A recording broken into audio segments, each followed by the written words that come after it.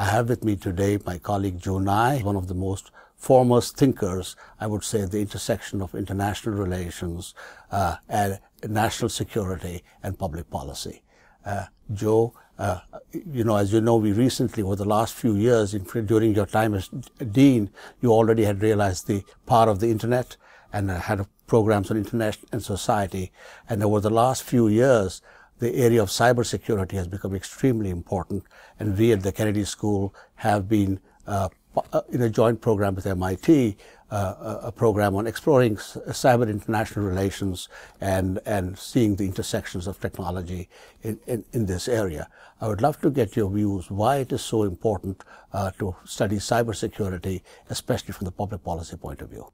Well, we're finding more and more issues of international security are changing because of the cyber dimension. We've seen this in day-to-day intrusions, but you also see it in dramatic events such as the Stuxnet worm, which destroyed about 1,000 Iranian centrifuges. You see it in when the Russians invaded Georgia. They accompanied it with a distributed denial of services attack.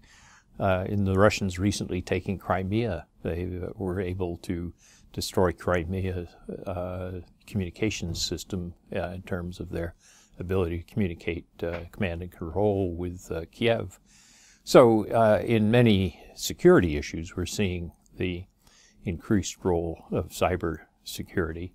But in addition to that, cyber is just becoming much more important to the economy as a whole. And disruptions of cyber can have a very large economic significance. So, in fact, for whole aspects of infrastructure, it would be quite important to understand this interface, I assume. If we were to lose a significant part of our infrastructure, that would be very costly. If you look at the expenses that the banking and financial services industry goes through to try to protect its systems, that's a good example. But there are lots of other areas as well. And I think basically it's very hard for any part of the economy now to escape some dependence on cyber. And once you depend on cyber, then you have a problem of insecurity. It's an area where offense dominates defense. Yeah. Another area where I think you probably especially would have an expertise, how important is it in the spread of democratic values and democratic institutions?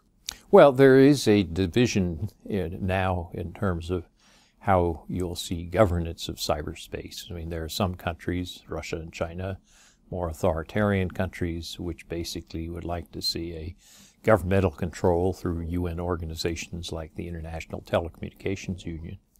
The liberal democratic countries, Europe, America, Japan, so forth, have been stressing what they call a multi-stakeholder model, in which you will have governments but working with private industries and working with a civil society in terms of setting the rules and norms for the governance of cyberspace.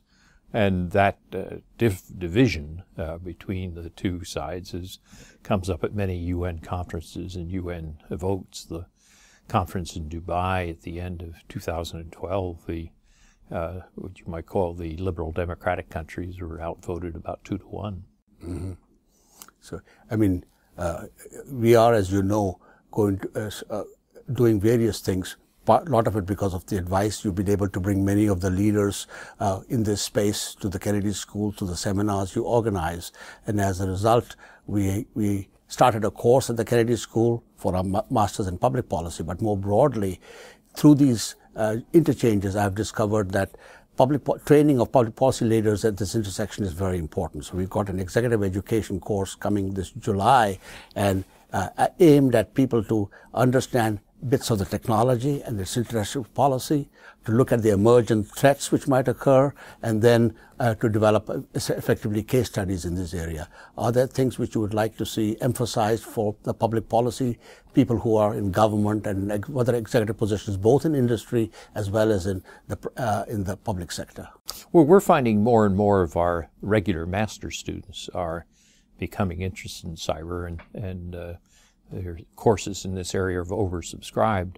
What an executive education program offers is a chance for people who don't have the luxury of taking off a full year to try to cram this intersection between policy and technology into a shorter period. So I think the exec ed programs are actually a good adjunct supplement to the work that we're doing during the year.